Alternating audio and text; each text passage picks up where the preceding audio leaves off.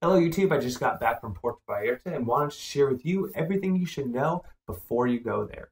Now it's a beautiful city, great beaches. If you name it, you could probably do it there. Everything from drinking tequila, they have a zoo, rose gardens, hang gliding, ATV riding, zip lining, surfing, scuba diving, snorkeling.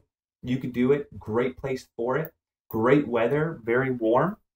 Now, the first thing that's going to happen when you get there, you're probably going to land in the airport here. You could take a bus or taxi. The buses, you want to go out to the main street. And the buses are actually really easy to use if you want to save a couple of dollars in Puerto Vallarta. There's anywhere from 7 to 35 pesos, depending on how far you're going. There's these little blue buses here. They'll take you into downtown. They'll take you to Walmart, wherever you need to go. And usually on the window here, it'll tell you where it needs to go. However, I found that most of the bus drivers speak pretty good English. So if you just tell them where you're trying to go, they'll either point you to the right bus stop or tell you to come on board. Now, don't give them any big bills. Try to have some coins or some smaller bills in hand. If you can, they would appreciate it. If you're going to take a taxi or a van, you're looking at somewhere between 200 and 800 pesos to get from the airport to the center of town. Once you're in the center of town, the Malecón is their boardwalk. It's a great place to run in the morning. There's some little sandy beaches there. There's night entertainment. There's night markets. There's food. There's a lot of great restaurants next to the Malecón as you go into the city. There's a little river area here. There's a little overpass, and you can go down in this green area. Great place to shop, by far the cheapest. A lot of negotiating can happen there, and it's a cute little area. One of my favorite areas in the downtown there.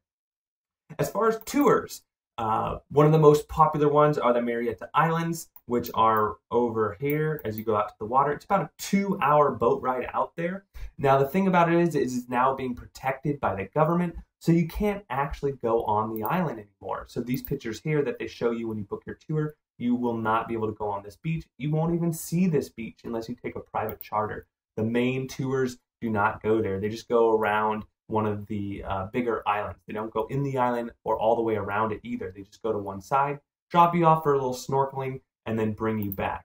In addition, when I was there just this last December, the water looked more like this. It was not that clear. When I was actually snorkeling, I would say the visibility is only about 10 to 15 feet.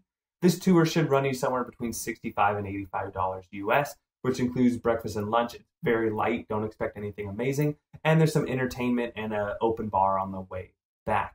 Another great thing to do is zip lining. There's a lot of zip lining places there. The one that I did was the one with the Predator.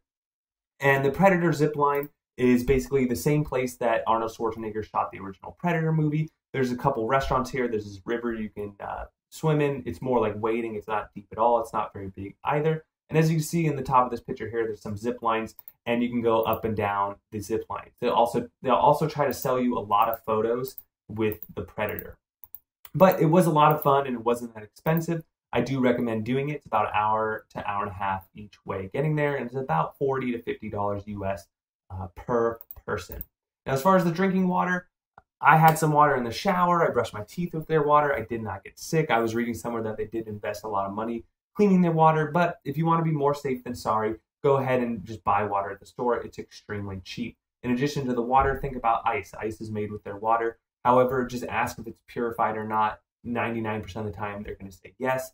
So don't worry about eating the ice cubes when you're going out into restaurants. Now, paying a departure fee. I've heard people saying that they need to pay departure fees, when they're leaving the country to go wherever you're going, Europe or America, wherever you came from. It's usually built into the price of your ticket. Some airlines might not do that to try to save money. I flew Southwest, and it was included in the price of my ticket.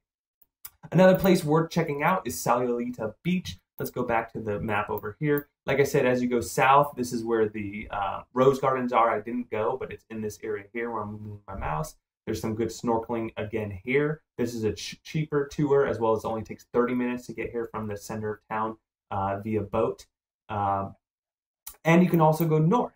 I've heard great things about this town here, and as well as Sayulita is actually what we did. It takes a good hour and a half up on a bus and about 20 to 25 minutes walking to get to the beach here, and then to the bus, and then to take the bus back to center of town.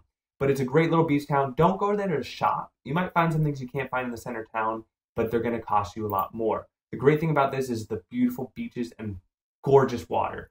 I rented a surfboard for $5 US for an hour. I've never surfed before. It was one of the most fun I've had in a really long time. Great, great, great little journey. Great if you want a massage on the beach, you want to rest out, you want to just swim, you want to wakeboard, whatever it is, this is a great spot for it. Really beautiful surfer town. Totally recommend you checking it out. The hotel I stayed in was a Hotel Rio Malecon, and it was a great location, not a good hotel. The thing is, I went in peak season, so all the all-inclusive resorts were like double the price. So I skimped out. I just picked a cheap hotel with a good location, and it was very bare bones. I do not recommend it. I did like the location, though. Being downtown, you had a lot of restaurant choices. You had great shopping. And if you're just bored in your hotel, you can just walk out the door and walk up and down the Malecon and just enjoy the nightlife and what's going on there. I hope you enjoyed this video. If you could, please like and subscribe. And if you have any questions, comment below.